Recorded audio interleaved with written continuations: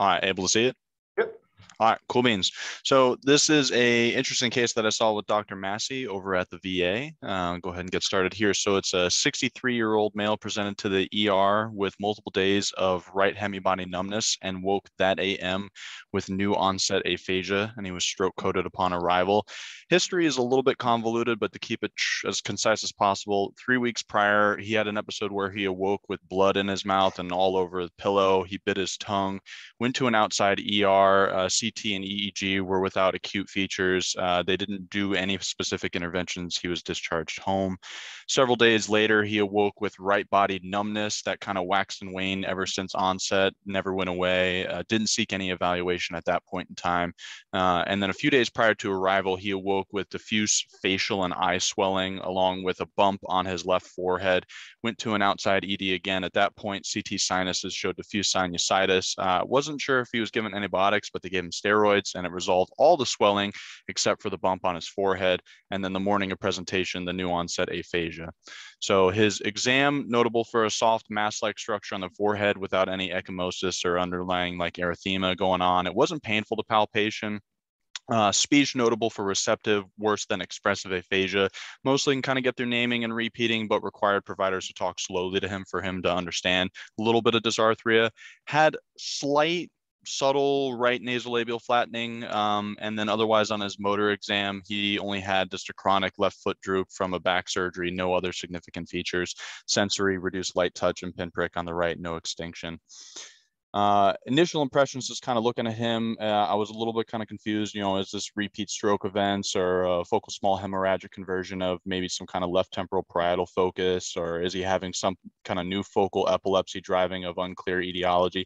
He had this bump on his forehead. I was wondering, could it be a hematoma? Did he hit his head? He had a wall next to his bed, or, is there something infectious going on with this sinusitis kind of picture, this bump that pops up, although at that point wasn't toxic looking, afebrile, and had been going on for weeks. So a little bit bizarre for me. So going into imaging, got a CT scan for him, which interesting features coming up here as we're scrolling through.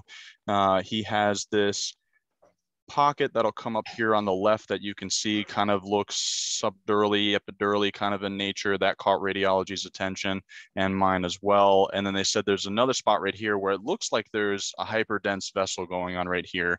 You can also see this bump that I was talking about on his forehead up here subcutaneously. And so radiology's initial impressions was, could this be something possibly veno-occlusive? Not really sure. And so got CT angio as the next step for him. And I'll just keep it short. Where the most prominent feature you could see is in the posterior sagittal sinus right here. You can see some veno-occlusive burden in there. It'll kind of teeter and totter kind of right in there. So that was probably the most notable feature with that study. So ended up getting an MRI for him. Here's the flare. You can see he's got a lot of sinusitis burden going on up here. And the frontal's pretty much pansinusitis. Here's the subcutaneous bump he's got going on here, and you can see some changes around here where that pocket was. So flare, not the most giveaway. Diffusion restriction, of course, sinuses light up. He'll also have some lighting up here of this area and lighting up of this pocket up here. And he ended up having a tiny little stroke on that side. And that's kind of that in a nutshell. And then I will skip over to the contrasted study, which I think, so you see contrast all through the sinuses, contrast up here, contrast along this pocket, and then pretty much all of the meninges just along this side light up, and especially kind of coming up in here, you can see as well. And so inevitably, he was diagnosed with what's called Pott's puffy tumor, which is kind of a misnomer, but essentially it is a complication of rhinosinusitis disease that's gone on for too long. He ended up getting osteomyelitis, a subperiosteal abscess, and that pocket that you saw on the left side actually ended up being an empyema. And he, associated with that, he had veno-occlusive disease secondary to infection.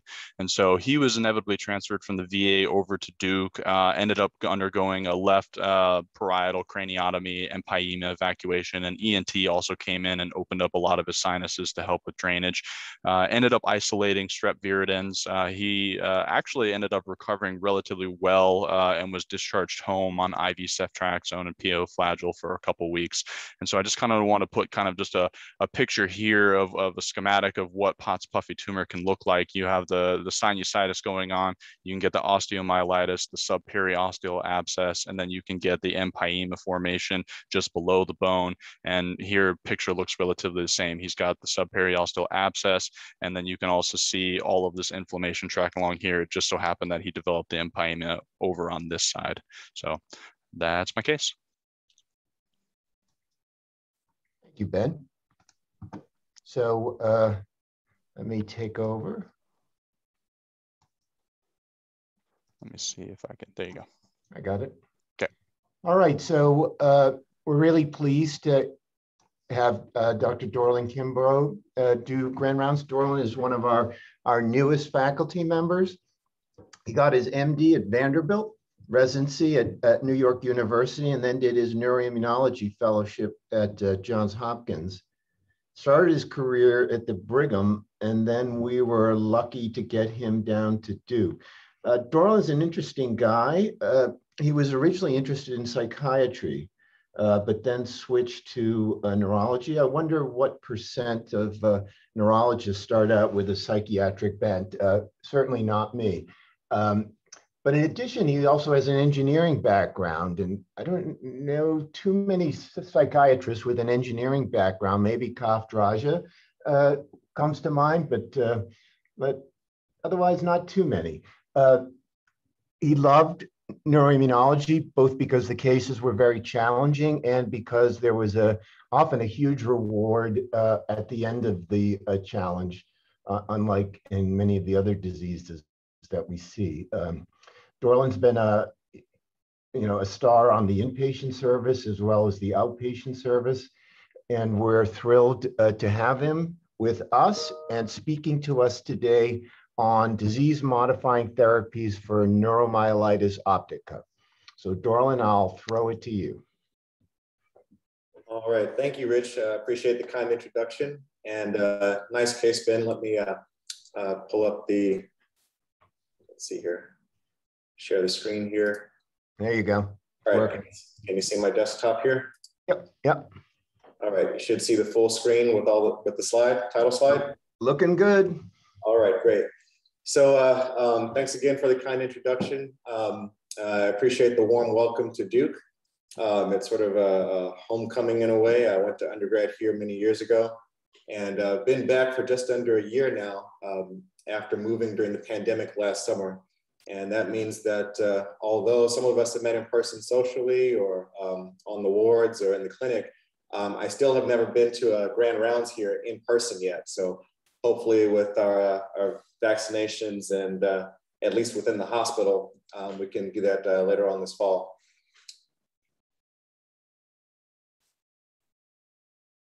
All right, so I'm going to be talking about disease-modifying therapies for neuromyelitis optica.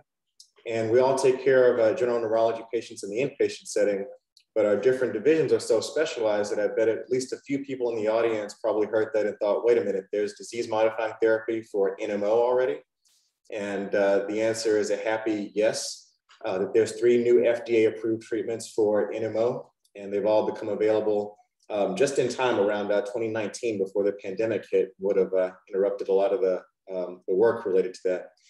But it's been really a landmark for CNS autoimmune diseases because knowledge for NMO has accelerated from basically clinical descriptions for 200 years to an antibody discovery in 2004 and effective empiric treatment shortly after that, and then disease-modifying therapy approved by regulatory agencies about 15 years later.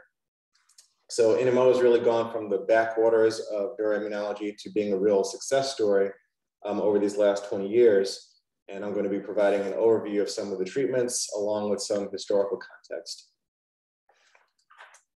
So I'll start with this intro to a review article from back in 1999 on neurological conditions. And this is usually a quote that I show to other departments like internal medicine or rheumatology, if I give talks over there.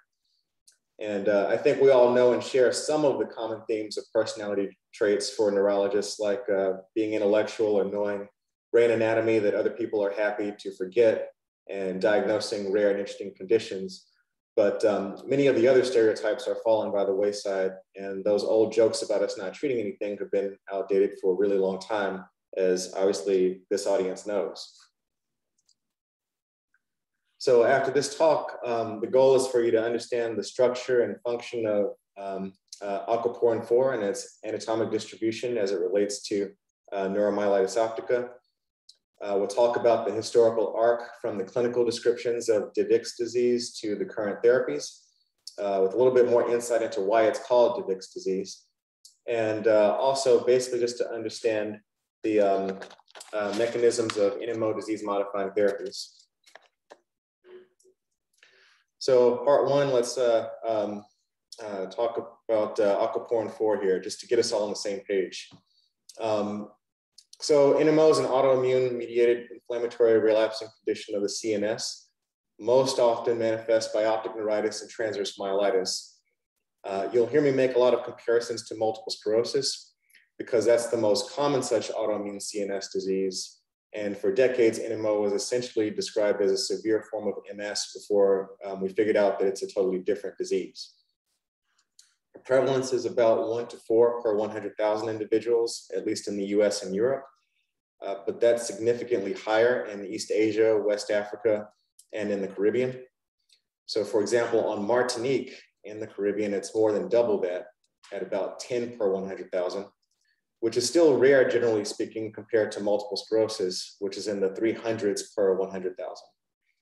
So one teaching point for residents and fellows is that even though NMO is rare in general, that's using a denominator of basically the population at large. But when you're looking at referrals to neurology clinics, your denominator really isn't the whole population. It's the much smaller number of people that are referred for a clinical complaint like optic neuritis or transverse myelitis. And so like any specialized field, just because it's a rare disease doesn't mean that you'll only rarely see it. The sex ratio is about 9 to 1, female to male, which is higher than MS, where it's more like 2 or 3 to 1. And the median onset age is about 10 years older than MS. So it's about 39 or 40 for NMO and about 29 or 30 for MS. And again, NMO is distinct from MS. You'll hear me harping on that throughout the talk. And the major distinction is the relevance of the aquaporin 4 antibody association. So for practical purposes, the basic knowledge of NMO for the general neurology work is basically to think about it in the differential diagnosis of optic neuritis or transverse myelitis. Start steroids, start Plex, try to reduce the inflammation like we would in MS. And if the antibody test comes back positive, then there's your diagnosis. And at that point, you just send them on over to Neuromyelitis or maybe arrange rituximab for them.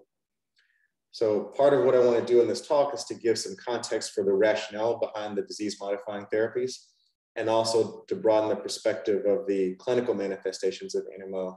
And so for that, we'll talk about aquaporin 4 in some detail here. So this image shows a tetramer of aquaporin 4. You can make out roughly 4 rings there symmetrically. And in general, aquaporins are a family of water channels regulating transport in most organs, including the kidney, the lungs, secretory glands, muscle, and the GI tract, along with the CNS. There's 12 members in mammalian cells, at least. And here we're concerned with number 4. Peter Ager at Hopkins back in 2003 won a Nobel Prize for work leading to the discovery of the aquaporins. And as it turns out, the landmark paper showing the association of aquaporin 4 with NMO was published just a year later in 2004. So aquaporin 4 is the main one of those aquaporins that's in the brain and spinal cord with dense expression in perivascular and subpial spaces. So here's a 2D rendering showing the 2 major isoforms. There's M1 and M23. These are named from the translation initiation sites, methionine 1 or 23, and 23 is the shorter version. These two isoforms are present in all the aquaporin 4 expressing cells, and of particular interest to us would be the aquaporin that's expressed on the astrocyte foot processes, and I'll talk about that more in a moment. So these are just the 2D schematics, each one showing an aquaporin 4 monomer with these 6 helical membrane spanning domains and the 2 short helical segments, and they surround a narrow pore for water transport. You can imagine this in 3D by, if you were to sort of roll this page into a cylinder from left to right or right to left, either way, then you'd have sort of a tube that the water would be transported through. And these monomers associate into tetramers, like I showed on the previous slide, or shown again here.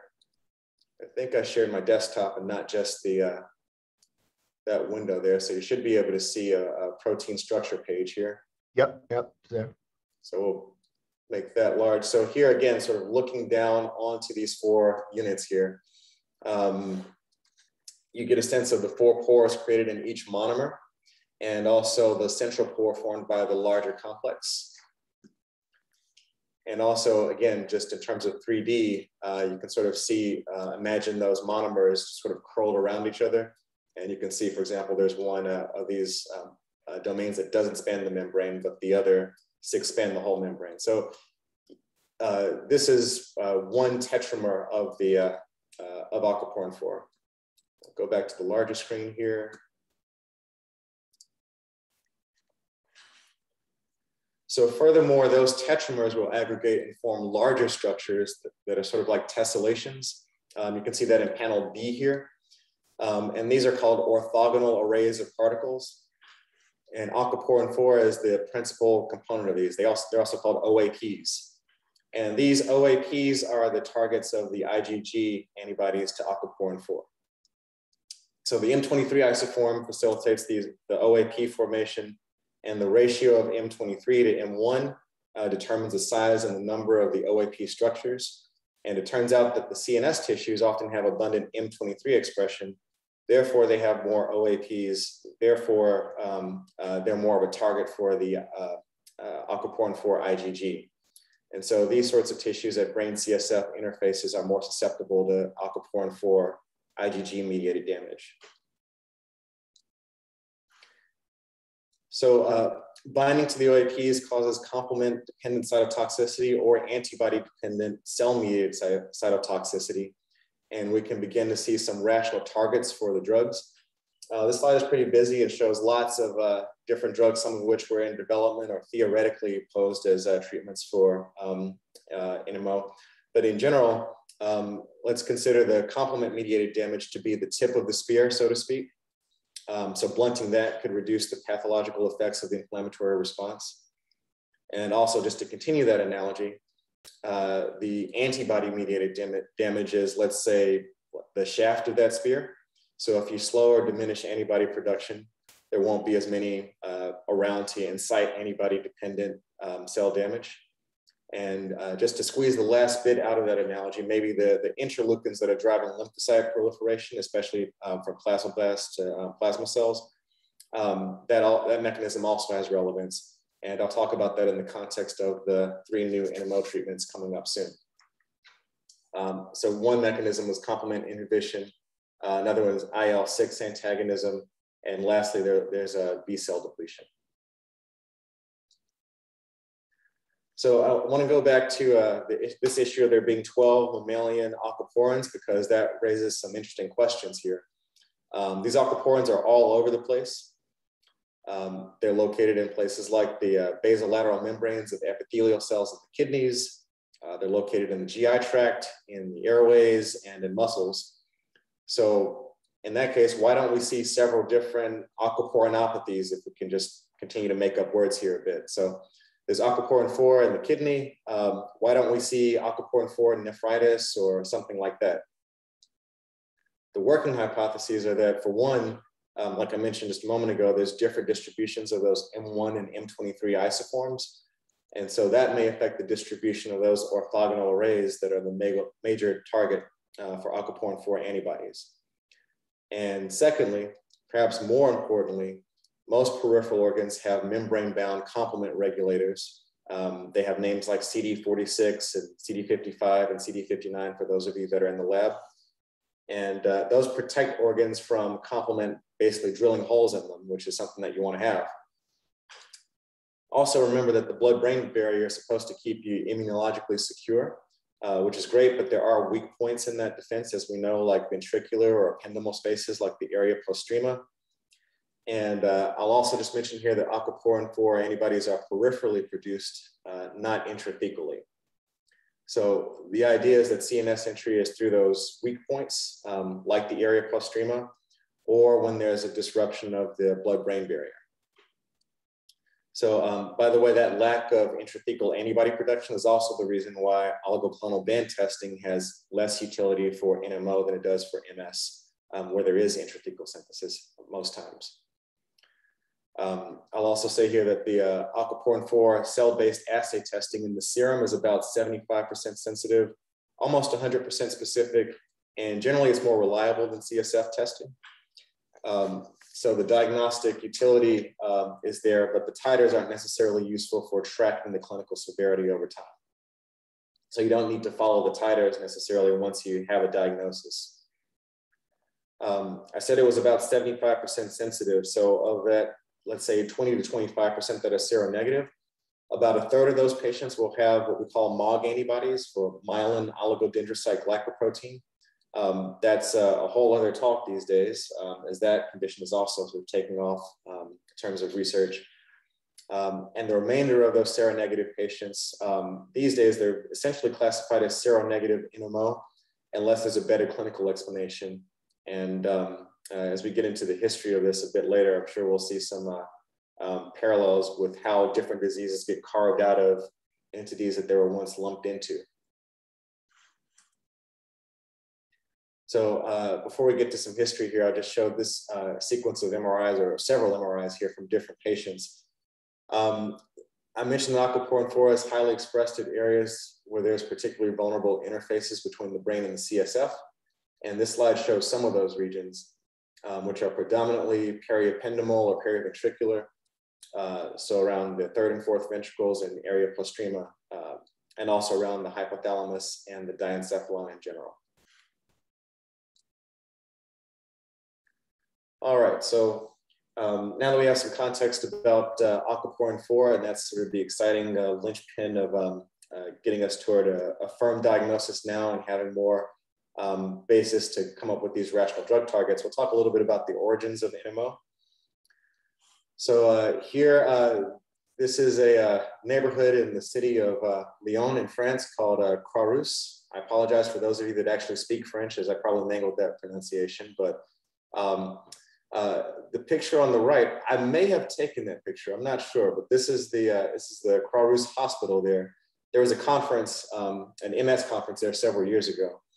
And then in the bottom right panel, there's, again, another pronunciation I'll mess up here, but it's called the Hôtel Dieu. This was also a hospital in Lyon. And I think almost 1,000 years ago, it was a place where popes would meet and has a lot of historical context. But the reason I bring these places up is that this was the place where Eugene Devic came into the picture. He finished his medical training in 1892.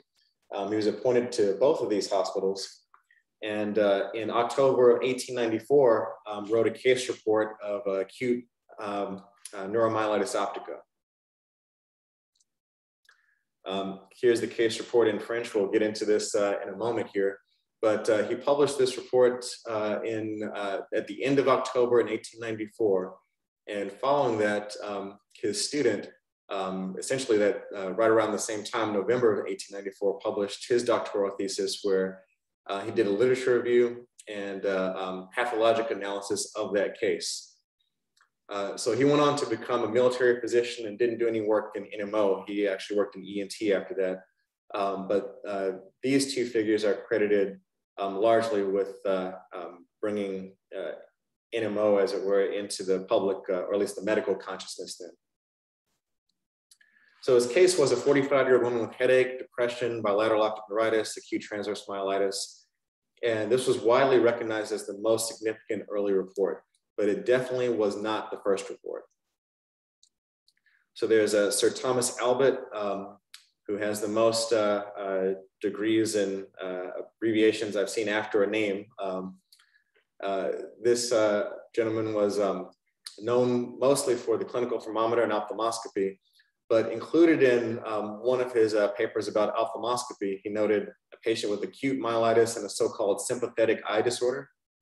That was in 1870, and there are more details that were placed in an appendix to another paper that he wrote. So this case was a 26-year-old man who was admitted in 1866, who essentially had myelitis and optic atrophy or optic neuropathy. And he was under observation for several months into the next year, but then lost to follow-up. And there were also a couple of other cases that were noted in his notes. There was another patient with, again, the classic transverse myelitis, optic atrophy. They speculated that there was a response to so-called ferritization and potassium iodide, but as we know, with relapsing neurologic conditions, inflammatory autoimmune conditions, typically patients will have some cooling off of that, regardless of whether they get treatment or not. And the second case was a young woman who also had left hemiplegia and recurrent blindness that happened shortly after pregnancies.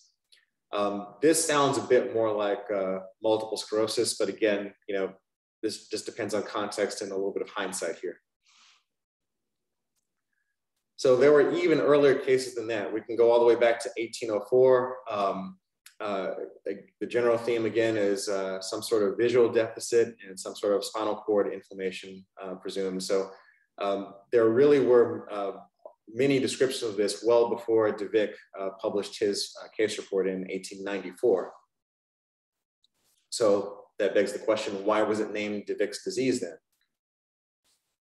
So this physician, Dr. Acchiotti, again, another pronunciation I may not have right there, but he was a Turkish physician who studied in Paris and was going to present a case report of his own at the Paris Neurological Society meeting in 1907. So 25-year-old woman, bilateral optic neuritis, paraparesis, and sphincter dysfunction. In his paper, he proposed calling it the malady of De Vick or De Vick's disease. And he couldn't make the conference, so he asked his colleague, who happened to be Joseph Babinski, to present the paper for him. And so that paper got presented, and from there, it just became known by the eponym De Vick's disease.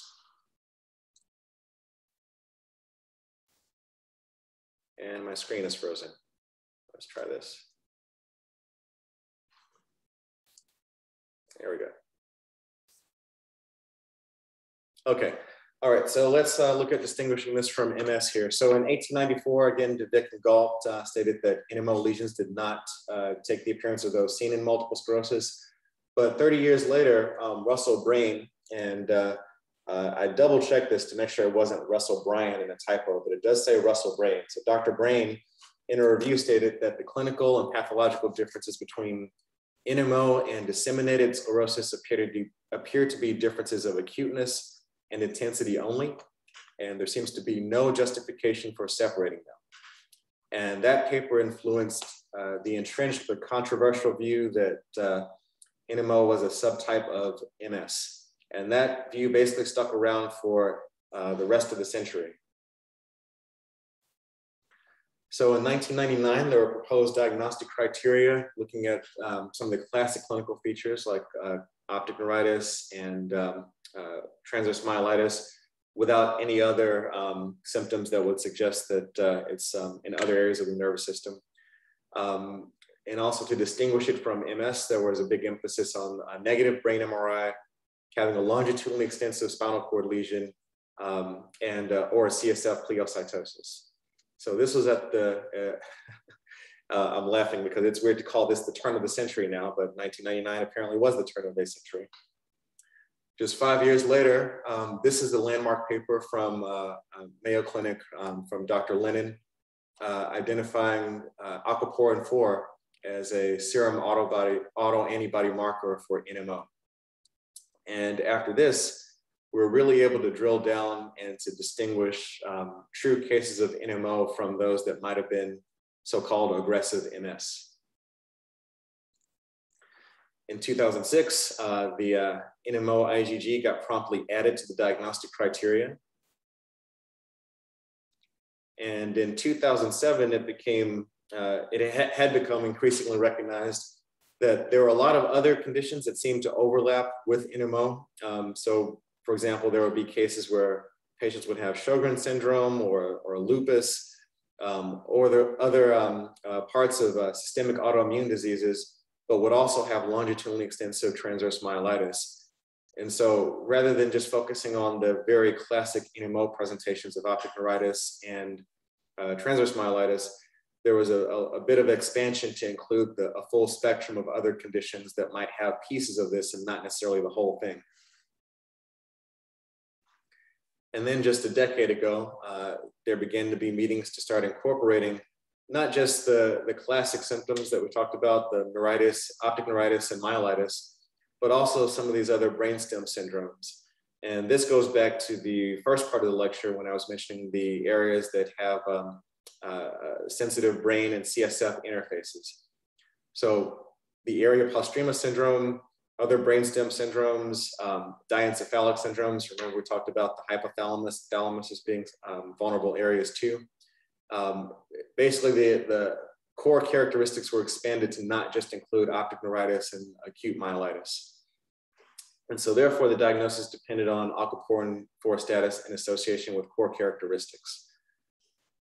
Oh, and before I get to that, just the highlights in orange here, these are the most common 3 of the 6 core characteristics.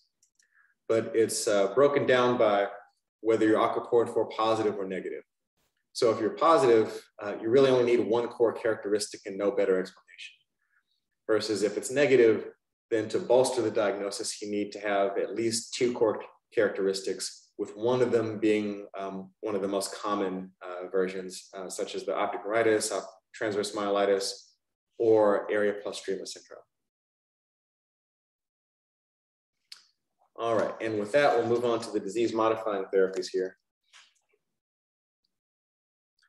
And through the late 1990s into the early 2000s, immunomodulatory and immunosuppressant treatments like rituximab, mycophenolate, azathioprine, and just plain old oral prednisone were used empirically in small studies. And those showed reasonable efficacy data, but there weren't any randomized trials to bolster their level of evidence. So the 3 new agents, eculizumab, satralizumab, and inebilizumab, all have randomized trials now supporting their use. And these are the ones we're going to talk about in turn soon. So I'll just briefly mention here that the mainstay of NMO treatment during roughly the last 15 years was rituximab. That's at least at academic medical centers and places that have the facilities and patients with sufficient resources to utilize that. That's based on several small studies from the US, Germany, and Korea. And there was efficacy showed in cohorts of 8 to 30 patients. Azathioprine is more commonly available and easily used in many other parts of the world. So there were also several trials showing efficacy for it as well. And mycophenolate was used perhaps a 2nd or 3rd line, mostly in competition with azathioprine, depending on where you lived. And lastly, plain prednisone was frequently used in Japanese centers, although that eventually gave way to rituximab. Mitoxantrone was studied as well, and I often forget that it's technically a disease-modifying therapy for MS, but no one uses that due to its side effect of cardiomyopathy. So here we are at the new therapies. From earlier, we know now about the rational drug targets for NMO therapies because we saw that, just to repeat this again, the aquaporin 4 monomers associate into tetramers, then to these orthogonal arrays, which are located on astrocyte quick processes or at ependymal cells, which can be at brain CSF interfaces or in the retina. And peripherally generated antibodies will bind these arrays that lead to complement or antibody-dependent cytotoxicity.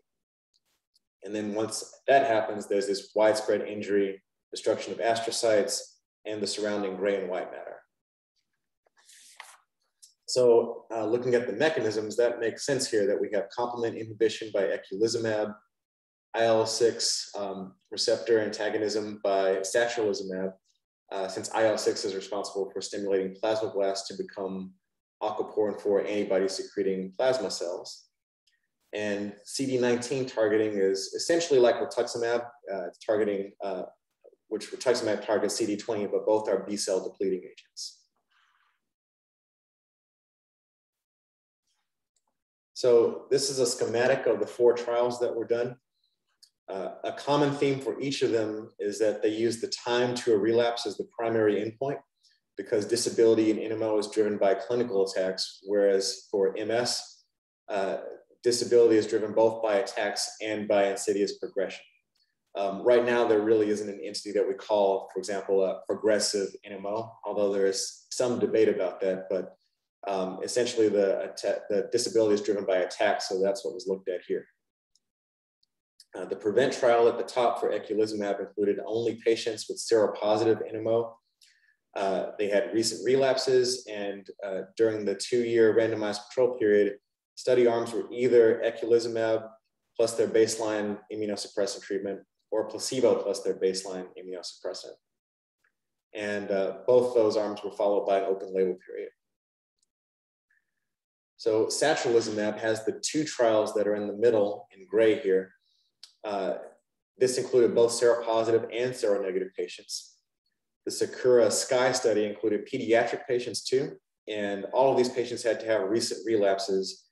And during the 2-year randomized control period, the study arms included the drug or placebo, plus the patient's baseline immunosuppression.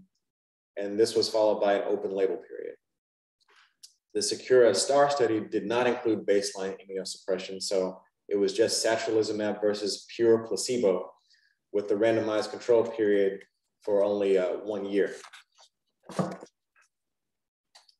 So one thing that was controversial about this trial is that there were placebo arms, and we know that the relapses that are caused by NMO tend to be more disabling than those for MS. So for those trials that had a pure placebo, the monitoring period, or at least the study period, was a bit shorter than these 2-year periods, like for eculizumab. So lastly here, the inebilizumab trial for the CD19 antagonist. There were also both seronegative and seropositive patients. They all had recent relapses, and the comparison was between the drug and pure placebo, again here for the shortest randomized period of 28 weeks. And that was also followed by an open label period. So here we have the basic demographics of the various studies. It's a busy slide here, but it's enough to see the basic breakdown. So the seropositive patients included everyone in the eculizumab study, like I mentioned, and over 90% of the patients in the inebilizumab trial at the far right. But it was just in the high 60% for satralizumab. And there were mostly women with mean age in the 40s who had initial presentations in their late 30s. In the middle, you'll see the baseline EDSS, that stands for Expanded Disability Status Scale. And we use that both in MS and NMO to measure disability. Basically, the scale goes from 0 to 10, where 0 is normal, 10 is death, and right around 6, patients need to use a walking aid, such as a cane, or have difficulty ambulating. Right around 4 is considered moderate disability, and you can see that here for this patient population. And also, there's a baseline, this is baseline ARR, this is the annualized relapse rate. So these patients were having between 1 and 2 attacks per year when the studies began. So I'll say a word here about the immunosuppressant used as the patient's baseline treatment. Again, it was really controversial to allow some pure placebo arms, so patients were allowed to continue their baseline treatment in some cases. And the most common ones were azathioprine, mycophenolate, and steroids. Though with eculizumab, rituximab was not permitted because the mechanisms conflict with each other. It turns out that rituximab uses complement-dependent cytotoxicity, So therefore, if you have a complement inhibitor, that would have interfered with that. So here we have the primary outcome for eculizumab, which really shows a striking success here, with over 95% of patients, both during the randomized control period and throughout the open label period, being free from relapses, versus relatively quick drop-offs to 63 and eventually 45% for placebo, which you'll recall also allowed their baseline immunosuppression to continue there. And these two curves show the separate effects of that additive immunosuppressant therapy. So the eculizumab efficacy was high in both, but you'll see that by the time the patients were in the open label period, only about 20% of the patients without the added immunosuppression were relapse-free, whereas just over half the patients with some form of immunosuppression were relapse-free. So the immunosuppression was helpful, but not necessarily sufficient to keep the relapses in check. All right, here we have the curves for the Sakura study. This is satralizumab. Again, this is the IL-6 receptor antagonist, including both seropositive and seronegative patients, and also some teenagers in this population too. So the overall efficacy seems a little bit diluted in the graph on the left, the total population, because that includes some seronegative patients, and the relapse-free proportion was about 78% after 2 years, while it was over 90% for the seropositive patients alone. And here we have Sakura Star. Again, this is similar, but this is seronegative and seropositive, relapse-free proportion in the low 70s at about 2 years out. And then another curve here for inebilizumab. So this is the CD19 B-cell depleter, with its trial shown that about 12% of the patients had relapses versus nearly 40% that were on placebo, with a number needed to treat of 3.7, which is pretty good. And these numbers were similar, but slightly better in the seropositive population. So 11.2 versus 42.3%, with a number needed to treat still just around 3 patients. So there were lots of secondary outcomes looked at here. Some of them are listed in this slide. The big picture, without going into the details for each one of these numbers, is that relapse rates and disability measures were evaluated, and there are major improvements in the relapse rates and modest improvements in the disability scores.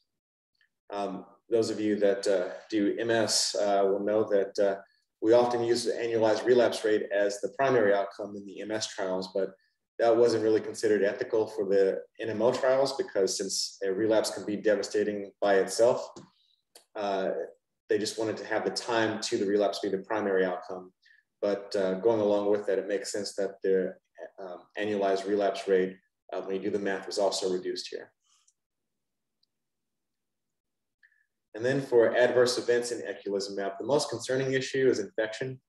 Most of the infections were mild upper respiratory infections, with the next most common adverse events being headache and nasopharyngitis. I should mention that the headaches were not meningitis associated, and the one death in the trial was associated with an infected pleural effusion that was thought to be probably related to the study drug. That brings up another point, that it's really critically important to have patients be vaccinated, especially against encapsulated organisms. And so for example, for meningococcus, because of the risk incurred by the complement inhibition. And let's see here, last we have inebilizumab. Most common events for this CD19 inhibitor were UTI, arthralgia, and infusion reactions. No serious adverse events experienced by more than 1 patient in either the treatment or the placebo groups here. So this one turned out pretty well. And satralizumab here. So again, similar, the most common issue is infections, most commonly nasopharyngitis or URIs, no deaths in the trial. So this held up well in terms of safety. So move on to the final part here and leave plenty of time for questions. I've been talking mostly about disease modifying therapy. I do want to make a point that there's some FAQs that come up in the management of these patients on the wards or when patients present to the general neurology clinic, knowing that most of the time the disease modifying therapy questions are going to be referred to the neuroimmunology division here.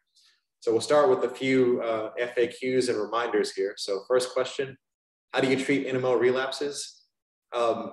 Obviously, we give steroids usually because that's the first thing available, but there really is a lot of evidence that says that plasma exchange is needed as soon as possible. There's actually a series of papers saying that the extent of recovery is really influenced by the timeliness of giving them plasma exchange. The common teaching for MS is that it may hasten recovery, but it doesn't really affect the kind of long-term trajectory of where patients are going to end up. But that isn't necessarily the case for NMO. So for a patient that has a bona fide relapse, and I'm not talking about pseudo relapses or diagnostic uncertainty. If you have a patient and they're NMO positive and they're coming in with a legit relapse, it's really important to get them to plasma exchange as soon as possible. Another commonly asked question is, do you need to follow the titers to monitor seropositive NMO? Short answer to that is that it doesn't seem necessary so far. There's several good papers showing that although we need it for the diagnosis, there's not really a strong correlation between the antibody titers and relapse rates or the severity of disability over time. Third question here, does the transverse myelitis have to be longitudinally extensive for it to be NMO? This is a key teaching point. It does not have to be longitudinally extensive. Certainly if it is longitudinally extensive, then that puts NMO squarely in your differential diagnosis, but it doesn't necessarily have to be. Really the utility of seeing longitudinally extensive transverse myelitis is that it's less likely to be MS. So in that case, you need to be thinking about NMO and sarcoidosis and other things, but NMO can have short lesions, so don't be fooled by that or rule it out just because the lesions are short. And then lastly here, can you use MS treatments for NMO? Generally, no, and that's despite the fact that NMO was thought to be a subtype of MS for all those years. And there have been some pretty good studies showing that natalizumab, fingolimod, and interferon beta often are associated with worse outcomes and more relapses for NMO. I say all this with the one exception of B-cell therapies. So rituximab generally works for both, if not everything it seems these days, but in general, the other disease-modifying therapy should not be used for NMO. So with that, looks like we're right up against time here. I want to, again, thank everybody for the warm welcome to Duke here, especially all my colleagues in the Division of MS and Neuroimmunology. Appreciate you guys bringing me on board. A lot of the papers that you saw referenced here were also partly some collaborations, and there's some mentorship from folks that I knew back at Hopkins and up at Brigham, so I want to thank them as well. And then there's several organizations that are doing a lot of good patient advocacy and research funding work related to NMO. So I just want to give a shout out to the Guthrie-Jackson Charitable Foundation, the Sumara Foundation, and PCORI, which are really great contributors to this effort to try to help people with NMO. So I think we still have a decent amount of time, maybe 5 minutes or so for questions. So I'll be happy to take any questions that you have. Thank you, Dorlan, as we all start to unmute. Anybody with questions, just put your name or your question in the chat and we'll get it to Dorlan. So Dorlan, two things. So first of all, Peter Agri, after he won his Nobel Prize at Hopkins, actually came to Duke for about 3 or 4 years as I think he was some kind of research dean, and then went back up to Hopkins. So here's something that's always flummoxed me. Of all the places you'd expect to find aquaporins would be in brain endothelial cells, but they don't have any. I've always wondered, how does water get through the blood-brain barrier and without those being present? I mean, are there other ways of water to get across cells aside from aquaporins? Good question.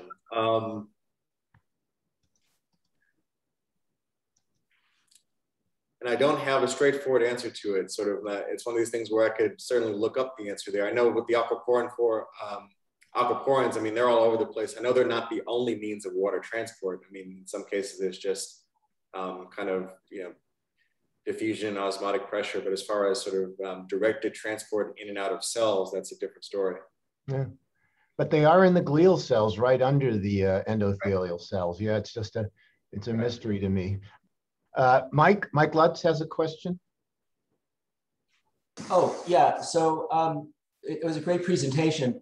It's interesting that you had 3 different molecular targets for the drugs, which seem pretty far-ranging to me, from complement C5 to IL-6R and CD19. I was wondering if would there be a reason to expect one of those targets would be better from that list, just from knowledge of the pathways, and whether a combination or some type of a an antibody cocktail would make sense?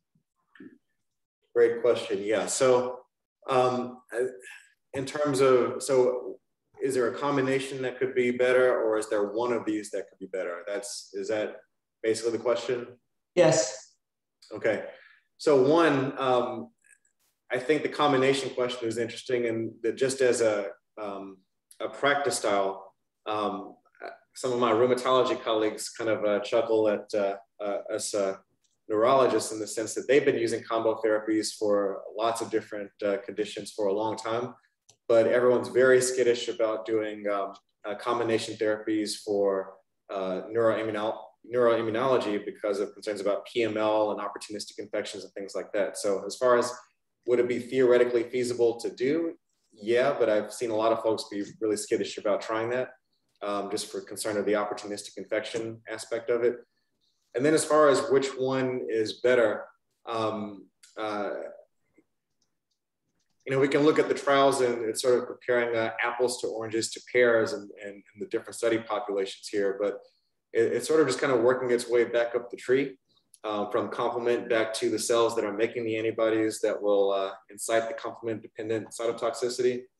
I don't know which one is best per se, but it does feel like, in terms of the practicality, for example, eculizumab, you have to give every 2 weeks. That's a real burden on patients to do that that frequently, to try to keep complement there. And do you do that forever? It doesn't strike me as something that you would do for a lifetime to try to manage NMO, although certainly you might do it for a couple of years or so, depending on how active it had been in the past. The CD19 angle, that's basically like the CD20, just like rituximab. That seems to have a little bit better for longevity. But again, I guess really to answer your question, I don't know which one is better per se from a number standpoint. There hasn't really been a trial to demonstrate that. But in terms of practicality, there is going to be a bottleneck for what patients can actually get and for how long they can get it.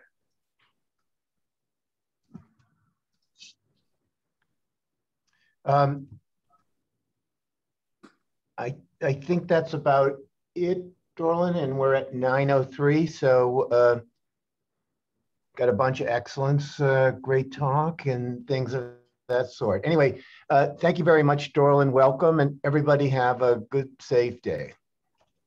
Thanks.